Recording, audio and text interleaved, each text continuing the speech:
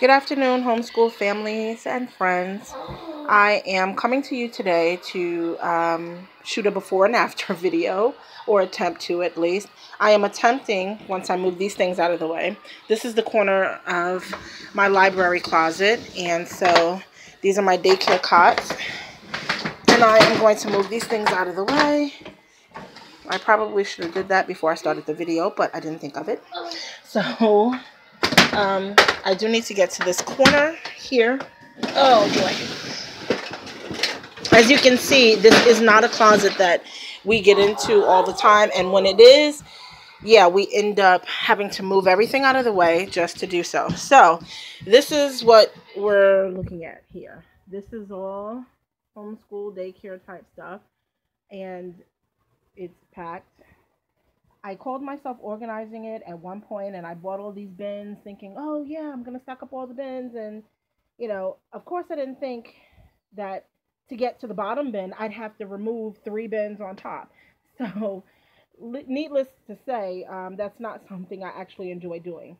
So I end up putting things in bags and, you know, just kind of tossing things in this closet. So it really is a wreck. And I never get to use what's in the bins, because I'd rather go buy new whatever, just not to have to dig into the closet. So what I'm going to attempt to do now is to organize this closet. And a couple of weeks ago, I helped out another homeschool mom. And I went over to her house on a Saturday, and we just kind of I helped her to organize her homeschool closet that she had. And she gave me the best idea. I'd always thought about putting shelves here, but I thought about building shelves to put here. So of course that, you know, never happened because it meant doing, you know, work. Not that I'm afraid of work, but you know, that's a Saturday project, and how many of those do we already have lined up on our to-do list? Okay? Right. So, but what she did was she went and bought this industrial strength type shelf that was easy to put together, no tools type thing. The two of us sat and put it, you know, built it into her closet. You know, we put it together in her closet and was able to just stack up all of her homeschool supplies and materials in there. And I thought, wow, I'm doing this. You know, I'm going to do it. So today I had gone to Dirt Cheap, and I found one similar to the one that she bought, way less money, because I think she paid like about $80 for hers. Hers is definitely, it's made out of wood and metal. I think this one is made out of industrial strength plastic, so it's very hard plastic, but it was $30 with 50% off, so I paid $15 for 4 shelves, 4 tiers, and I'm hoping that it fits in here, because, you know, I just eyeballed it in the store and was like, yeah, I think that'll fit. So I'm not exactly sure, but we're going to make it work, and we're going to get started with this. So I'll be back to show you the finished products. So hang on. Okay, so this is what came out of the closet. All this came out of the closet. So now this is, if I can get through some of this stuff, I can show you what the closet looks like, all cleaned out. Well, somewhat cleaned out. I haven't gotten to the top just yet. That's going to be easier to do. So got everything out, and now I am going to attempt to put the shelving in. These are the shelves. These are 2 of them anyway that are put together. This is what it looks like. It's a Sterilite shelf, and so it's very nice, heavy duty, sturdy plastic. I don't know if my big bins are going to fit on it, so I'm not exactly sure how this is going to work, because I've got some really huge containers here that definitely need to go back in that closet, without a doubt. And the biggest one already cannot fit. I mean, the width of it is going to either suck up all the space up underneath there, or just not be able to fit. So not exactly sure what's going to happen if I cannot get everything to fit in that closet. Let me turn on the light in here. I can possibly, this is my other homeschool closet that's also a mess and needs to be organized. So yeah, this is what this closet kind of looks like. It's kind of deep on either side, but it's narrow. So there are a lot less bins in this closet, or I may just try to put all the bins in this closet. There's some space up there at the top, and so there's stuff like stuffed all the way in the corners here and all the way in the corners over there. I've never used this closet for anything other than homeschool stuff. Same with the library closet. So this has always been toys, books, just stuff, really. So now I'm going to just try to think about how to work this out.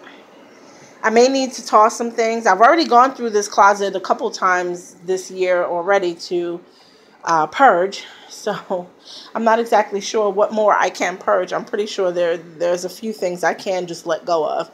But I guess I'm going to go ahead and get to work and see what I can accomplish today. And then I still have yard work to do.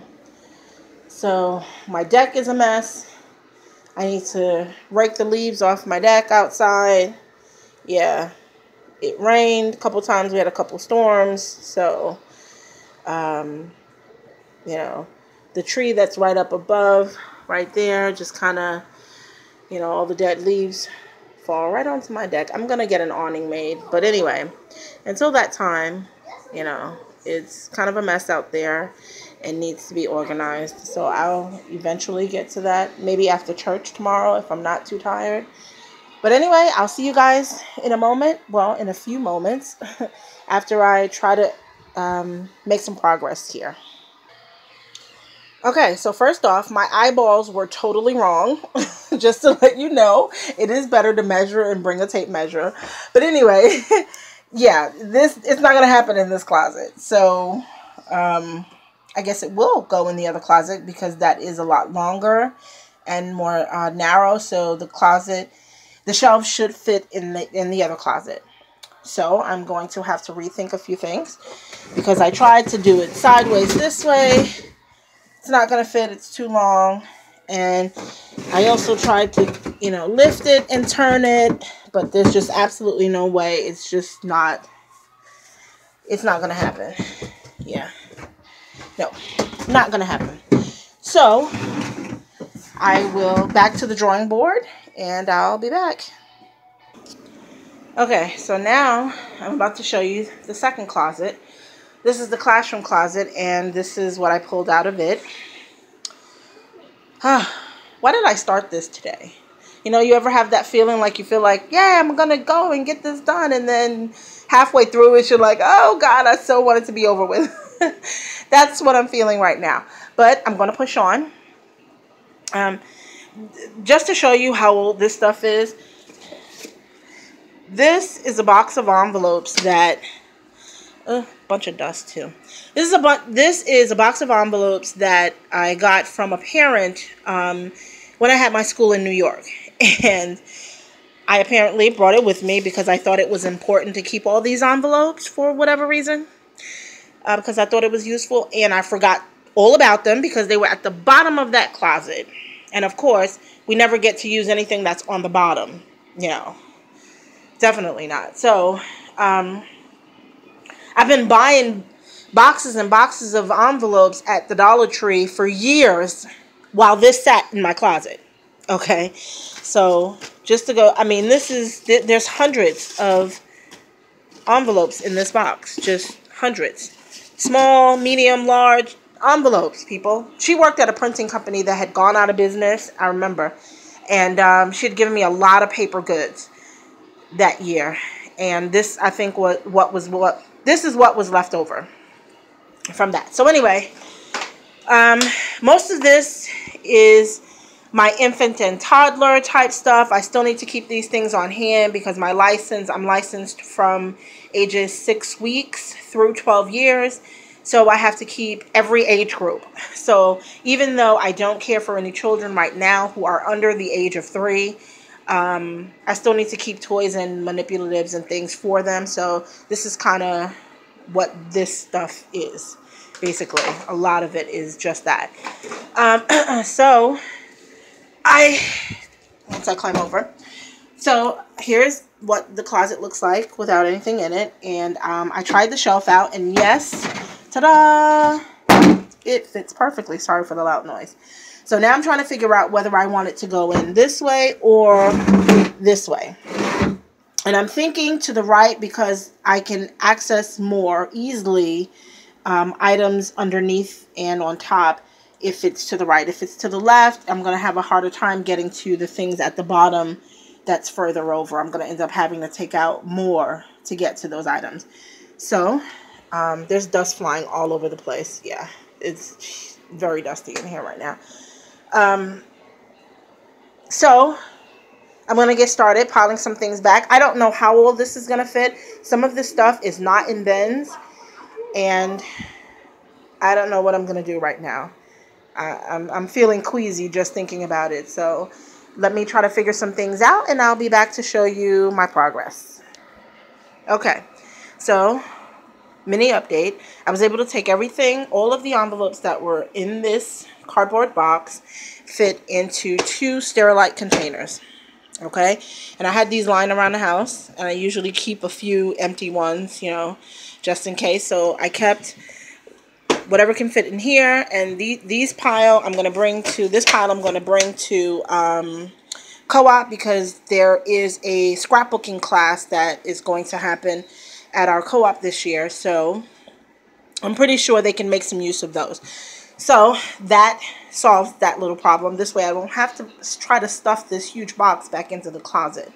And as I was looking at the box, I see my old Children of Christ Christian Academy. That's my old address in New York. That's where I used to live in New York, and the name of my school, which is still the name of my school.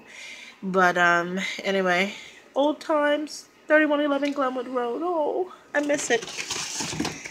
I miss being a Brooklyn girl. I'm still a Brooklyn girl at heart. But so I'll be back with another update. Okay, here's another update, just quickly. Last year, a friend gave me a box full of her empty baby food jars that I thought I was going to be able to use for seedlings for our plants for this year. I did try it, but because they're so small, and it just didn't work out. But I kept this huge box of, this box is filled here. But I kept this box with the empty baby food jars because I just thought, well, they're so cute. I'm sure I can use them for paint, for science, for all these other projects.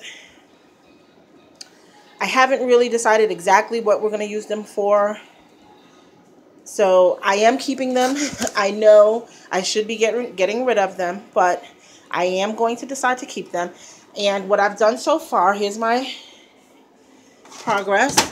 What I've done so far is, once I've cleaned out the top up there, I am going to put things like that box.